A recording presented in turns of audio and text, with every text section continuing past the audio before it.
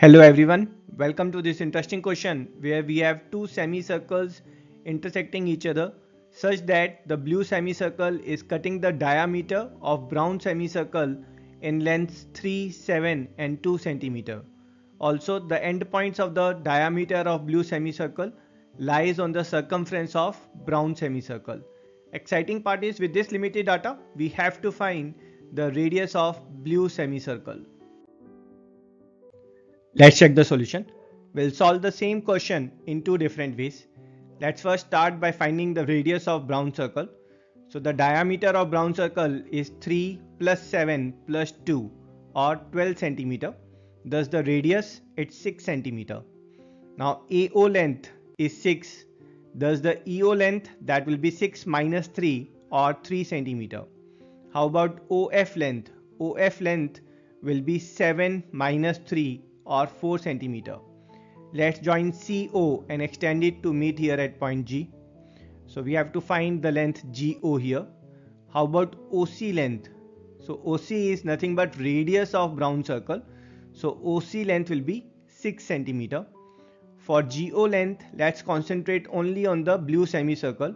Here we have two chords EF and CG intersecting at point O. So by power of point theorem, we get GO times OC is EO times OF.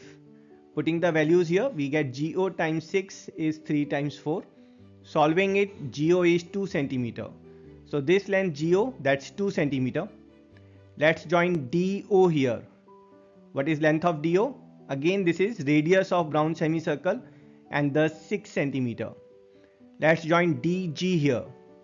So with respect to blue semicircle, if we'll see DC is the diameter, we know diameter always subtends an angle of 90 degree. So G is 90 degree here. And if we look at the triangle DGO and apply Pythagoras theorem, we get DG is square root of 6 square minus 2 square.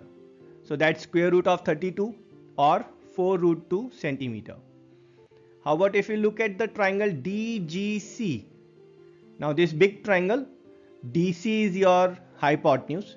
So we get DC is 2R. 2R square is 4 root 2 square plus 8 square.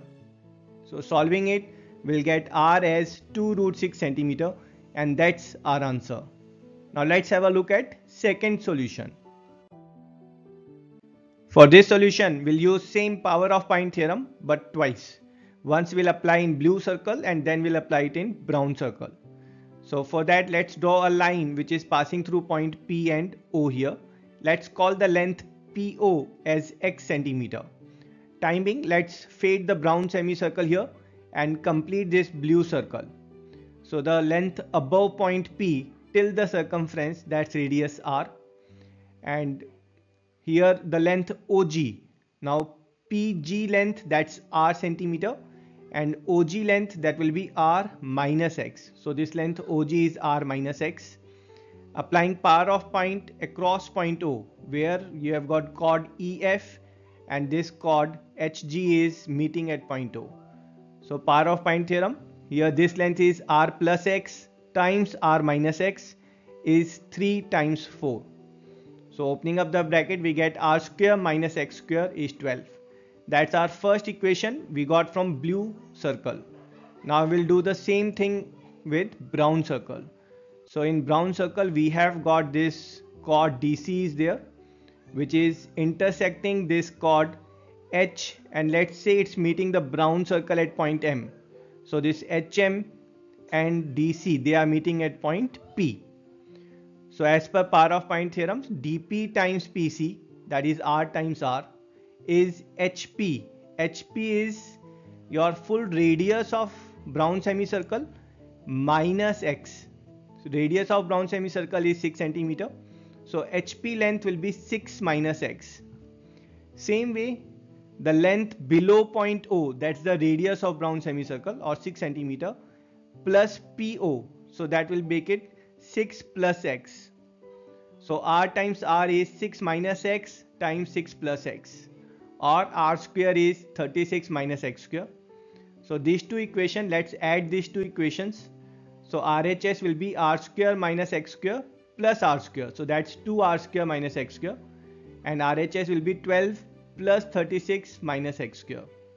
Yes, both side x square will get cancelled down. So we are getting r square is 24 or r is 2 root 6 centimeter, and that's our answer.